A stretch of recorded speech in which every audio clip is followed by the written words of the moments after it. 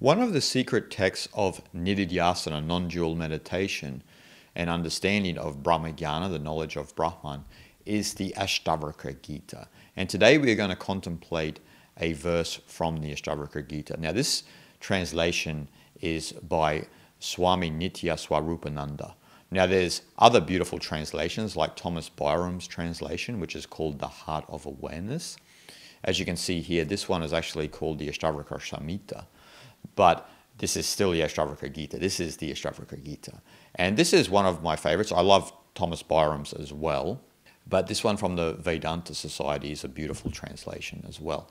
Now, I'm not going to get into the nature of the story of the Ashtavakra Gita because we're just going to focus on the teachings. But Thomas Byram had a beautiful thing to say in the introduction of his translation, where he said that when all the religious teachings come to an end, when all the philosophers have said what they have to say and they fall silent, Ashtavakra begins. So Ashtavakra begins when there is nothing more to say. You have stopped grinding the axe. You have stopped trying to figure out the nature of existence. And that's when Ashtavakra begins. So usually when we have a lot of things to say, that is a form of duality. But once everything has been said, then we come to the non-dual teachings of Ashtavakra, or the Avadhuta Gita, which I will cover in future videos. But I want to cover this text that is a Nididhyasana text. So in this episode, there is a beautiful verse I want to cover, which is a deep contemplation for all of us on the path, and may be confusing for a lot of people who are not familiar with the non-dual teachings or have not assimilated the non-dual teachings, what we would call in Sanskrit Advaita or Advaita Vedanta. So without further ado, let's have a look at this verse. This wise one neither abhors birth and rebirth, nor wishes to perceive the self. Free from joy and sorrow, he is neither dead nor alive. Now you're probably confused. So the sage or the wise one does not want to know the self, does not want liberation. In this verse, and remember, the self means Atman in Sanskrit, which is identical with Brahman, which is the undifferentiated consciousness in you and in me that connects us to the ultimate reality of Brahman, the fundamental irreducible essence of the universe. And so it can be quite confusing, right? Because the wise one neither wants life, birth, rebirth, nor liberation.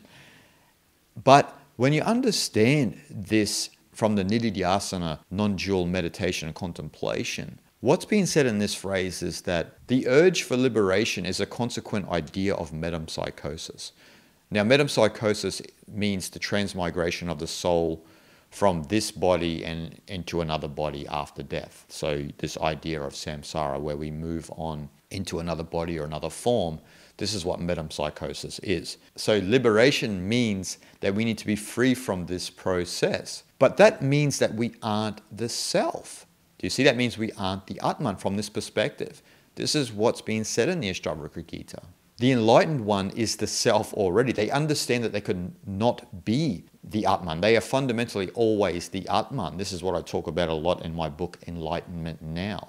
So this process of that we're moving towards enlightenment on a journey towards liberation implies that we're not already liberated right now. So the Atman is eternal. It cannot be anywhere else but right here and right now because you are always that.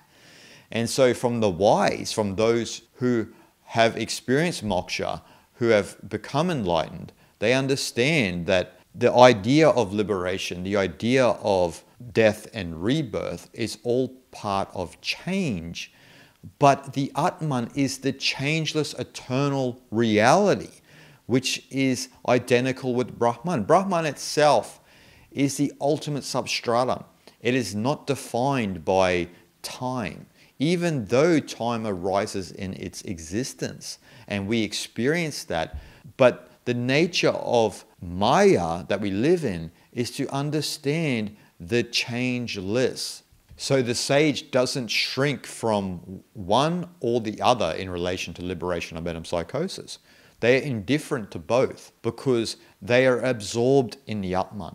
So the concept that we need to be liberated is actually false, even though on a jiva level it is necessary to speak in this way, as we do on the channel all the time. But if you're absorbed in the self, you understand nididhyasana, the non-dual reality of existence, you understand the Brahmajnana, the knowledge of Brahman, then this concept then is silly, really. This idea of liberating ourselves, that we could be anything else but the self, is really stupid, but you can understand it because a lot of people identify with their identity, their ego, their jiva, their persona system, and don't realize that they're the Atman. And so this verse in the Ashtavakra really kind of flips things around for us and can be confusing for those who aren't ready for the teachings. But for those ready for the teachings, it's a beautiful thing. As I mentioned in the Nididhyasana video, Swami Sarvapriyananda said that understanding Nididhyasana text is like someone who understands the deeper elements of classical music. They can really enjoy it instead of just listening to it. And that's what the Ashtavakra really is. Once you get into that Nididhyasana level of your spiritual cultivation, you realize and start to understand and marinate and absorb yourself in these teachings. And so in this verse, we really flip the script and we throw out the concept of liberation. We throw out the idea of metempsychosis, the concept of samsara. They're all gone, because who could be liberated? Who could come back life after life if you're already fundamentally the self, the Atman, and you've only always been that? That's the tricky thing for us to understand on the path. And that's why we study the Nididhyasana text. We study these to marinate our mind in the ultimate reality of Brahman. How do we get out of behaving badly even after realization? How do we get out of this habit of jiva even though we understand it's all one? Well, this is where Ashtavakra comes in. This is where Ashtavakra begins, as Thomas Byram said. And so we absorb our mind into these teachings. We absorb our awareness into the understanding that fundamentally it's the jiva who is eager to be liberated. It's the jiva who wants to have a fortuitous birth in the next life. It's not the self. The self is changeless. It's eternal. It's the ultimate reality. Nothing can define it. It's undifferentiated. So it's only the differentiated aspect of ourselves, the jiva, the persona, the ego, that is eager for liberation, that is eager for a great birth in the next life, because it is the one that suffers. But the self can never suffer. The Atman can never suffer. And this is why you need to come back into the heart of existence itself. And this is what Ashtavakra does. It brings you back to realize that it's only the jiva that suffers. But you yourself have to overcome that jiva to bring yourself back into the heart of awareness. And that's what the Ashtavakra Gita does. Shanti, shanti, shanti.